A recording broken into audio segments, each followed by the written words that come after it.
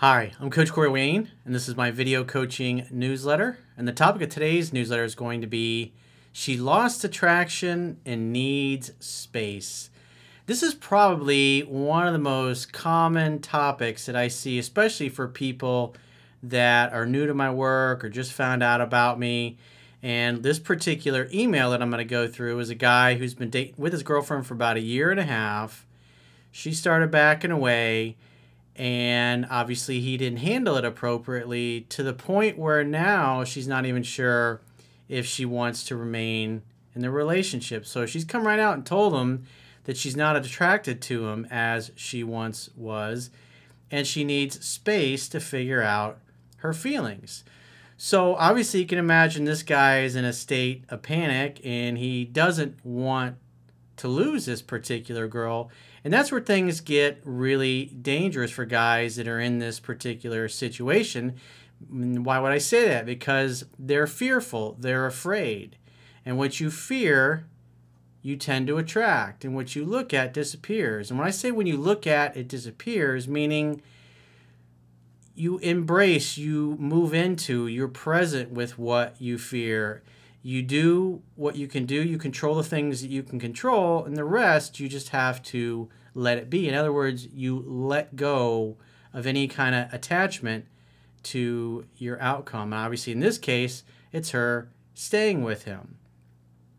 And so because of the fact that he is unsure of himself and he's behaving in a way that is communicating he doesn't think he's worthy of her, because he, in essence, is seeking her validation and her attention and not focusing on his mission and purpose in life. And therefore he's displaying weakness, which is confusing to her because her normally together guy now is acting like he doesn't deserve to be with her. So that's going to cause her, it's not attractive. He's acting very needy, which he admits, which you'll see in a second. But I got a quote that I wrote on this particular topic. I'm going to go through his email.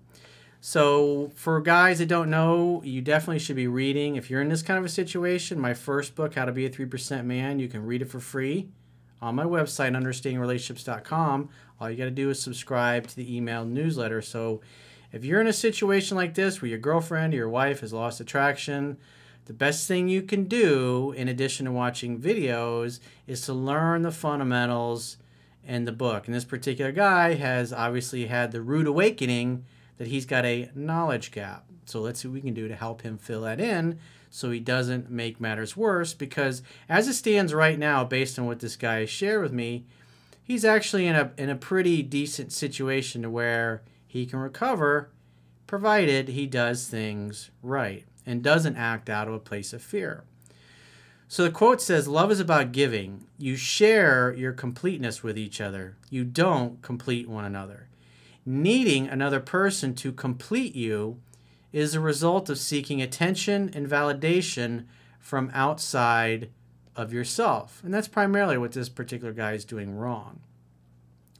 When you depend upon external sources of attention and validation to make yourself feel whole and complete and content with your life, you deny yourself the ability to make yourself happy from within. Happiness is a conscious choice. You can either choose to assign positive and empowering meanings to the circumstances of your life and be happy as a result of where you are, or you can choose to be miserable and unhappy when people don't match your unreasonable expectations. The effort is the same no matter which way you choose to feel about yourself and your life. And so based on the story that this particular guy is telling himself about who he is and what he's capable of, is causing him, without realizing it, to react in a way that is negative, that is actually causing the opposite to happen of what he really wants. In other words, he wants his girlfriend to be drawn more near to him, but yet she's backing up and pushing him away. So you can imagine, for a guy, he's going to feel pretty out of control in this situation.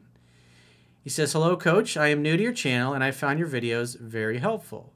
My girlfriend and I are taking space from each other right now, and I would love to hear some words of advice and your opinion on our matter.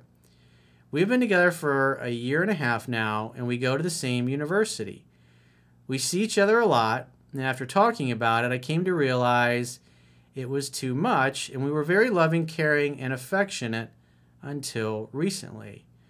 So in other words, he started displaying signs that he cared more about her than she did about him. In other words, he was behaving in a way that communicated he had more to lose if a breakup happened or things went sideways. Your woman wants you to be okay when you have not heard from her. She doesn't want you fucking freaking out and thinking the world's coming to an end when she hasn't gotten back to you in a short period of time or seen you as much as you would have liked. So this guy is looking to his girlfriend to be the reason why he's happy and his life is good. And therefore his whole identity is wrapped up in his relationship with her. And therefore, if he's potentially going to lose that relationship, oh my God, I have to do something about this to stop it, the illusion of action. This is typically what most guys do. We think we have to do something to fix things. And it's his doing things, his overdoing things, his over-pursuing and acting needy and unworthy that has caused her to doubt whether she wants to be with him. She's completely lost attraction, and it's just because he's not acting masculine. He's acting very feminine and unsure of himself. And she's the feminine woman that was in a relationship with a masculine dude, and now that he's not acting masculine, she's not sure. So the quickest way to turn things around is for him to get back to acting like the dude he was before, focusing on his studies, hanging out with his friends. When a woman tells you you need space, you give it to her. Get in touch with me when you get a chance. Get in touch with me when you miss me.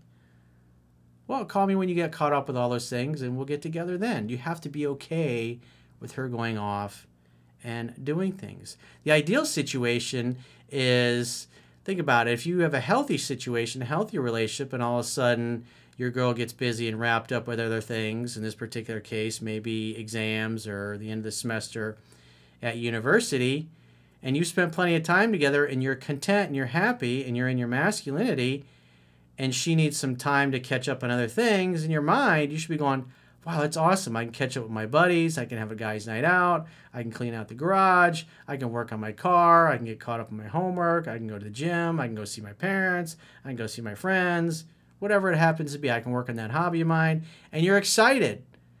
And then you go about your business, in a day or two you haven't heard from your girlfriend, and it shouldn't bother you. And then all of a sudden she reaches out to you and goes, hey, I have been busy. I haven't heard from you.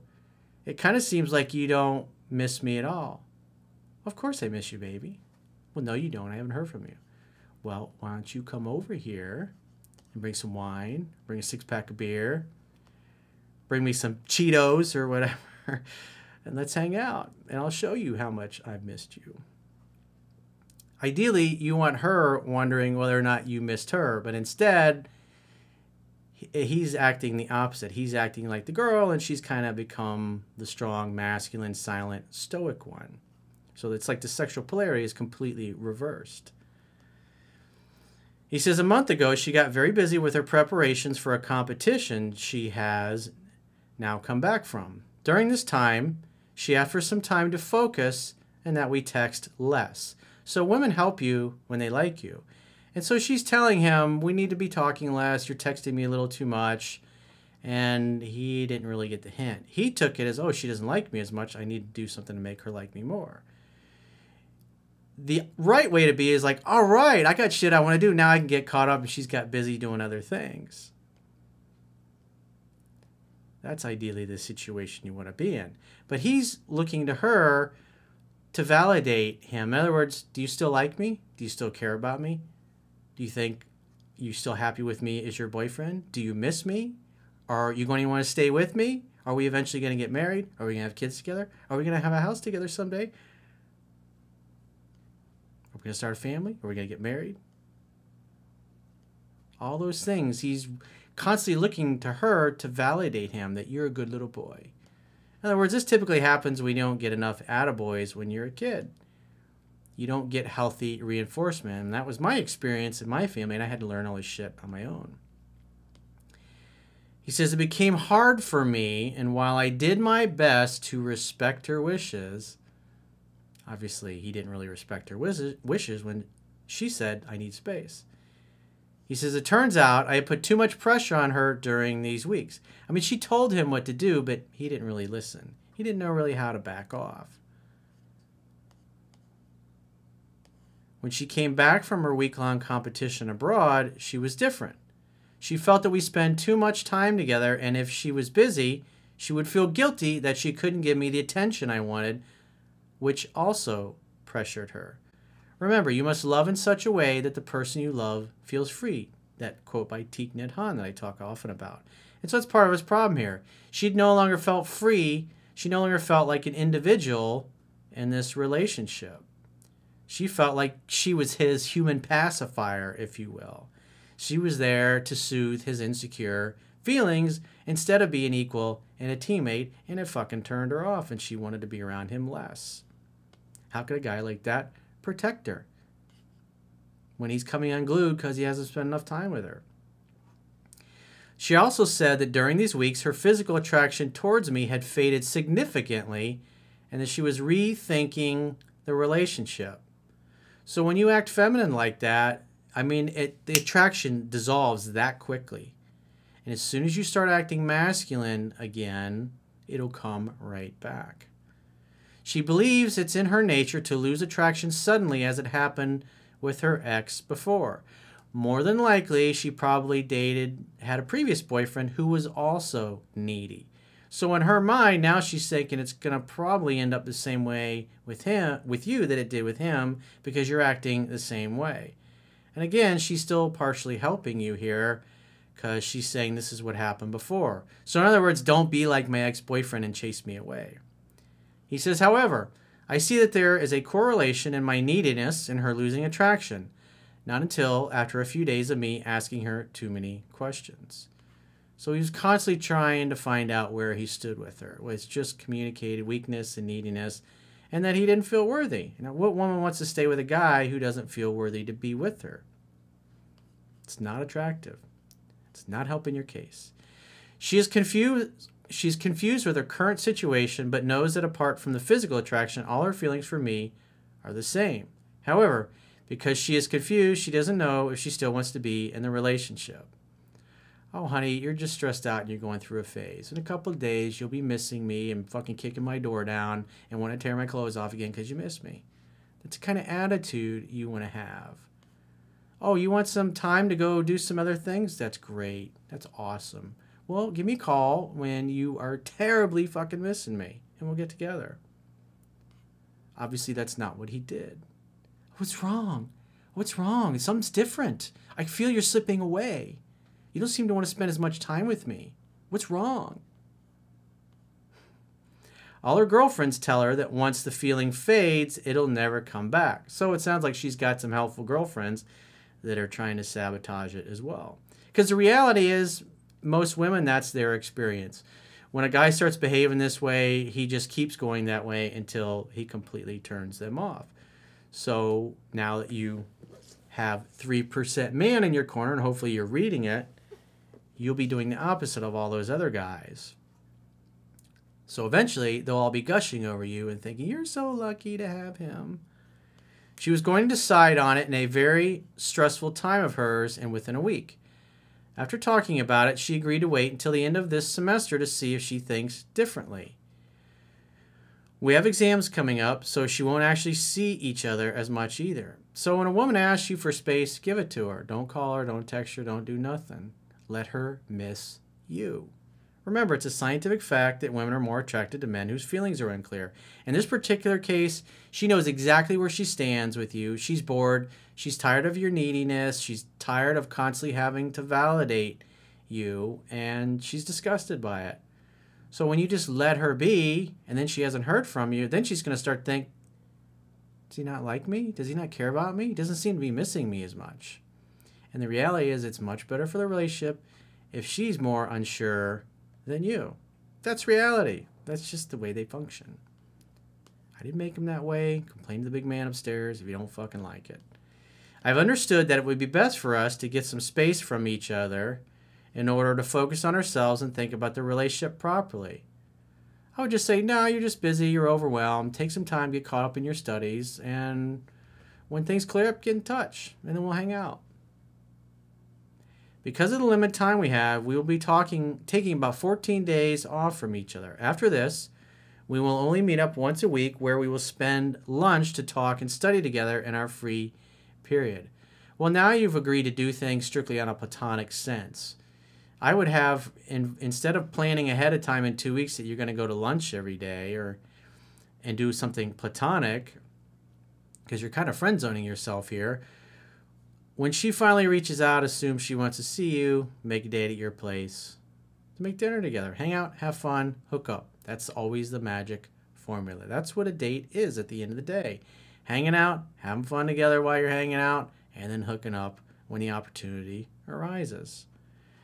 I believe that this relationship of ours is worth saving, and this issue is something that we can resolve. Well, if you start acting like a man again and get in your masculine and let her be and let her come back to you at her own pace instead of trying to force it, it will be her idea. And if it's her idea, then you're not going to have to worry about getting rejected. I would stop calling and texting her. Simply wait to hear from her. When you do, assume she wants to see you. Make a date.